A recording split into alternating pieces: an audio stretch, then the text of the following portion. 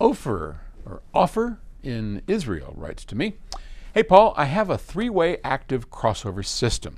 That's a digital crossover feeding 3 stereo amps that control the low, mid, and high of a three-way speaker. This gives more control of the drivers as opposed to passive crossovers that lets the user change slopes, phase timing, all that good stuff. This configuration is common in professional audio, but is practically non-existent outside the do-it-yourself realm in home audio, even with expensive hi-fi gear." That is true. Why do you think that is, knowing all of the advantages? I think it's a combination of reasons. I think most people don't want to futz with it.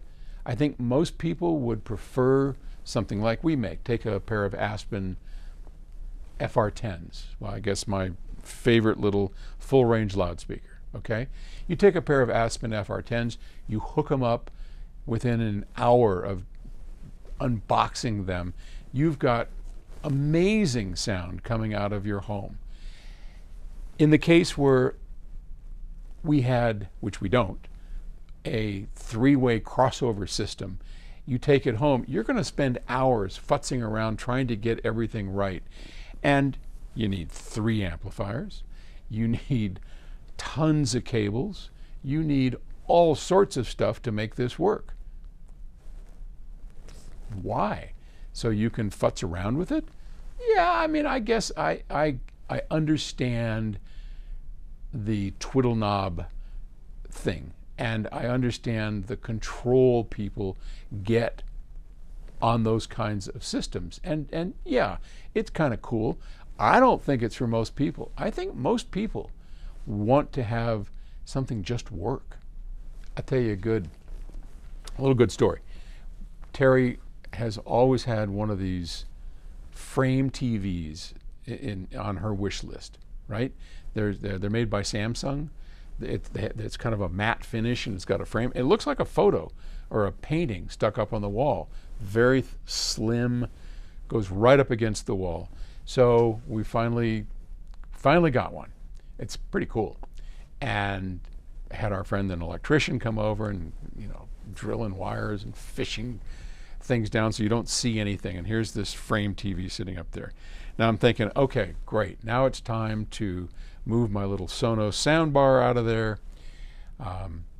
We're going to get we're just going to do just a standard installation, right? So we hook this thing up. Here's this Samsung soundbar, and I'm looking at the instructions going, oh Lord. It's, you know, there's 4 ways to connect it. You can connect it optically, coaxially, Bluetooth, Wi-Fi, and I'm thinking, oh, here goes my Saturday afternoon, right? All I really want to do is just hook this thing up and watch some TV and make Terry happy, right? So I got the instruction manual out, and I'm the technical help here. We hook this thing up, TV's on, we plug it in. I turn around to grab the instruction manual, and I turn back around, and there on the screen it said, "I see you have a Samsung soundbar," whatever the hell the model is. "And do you want to connect it?"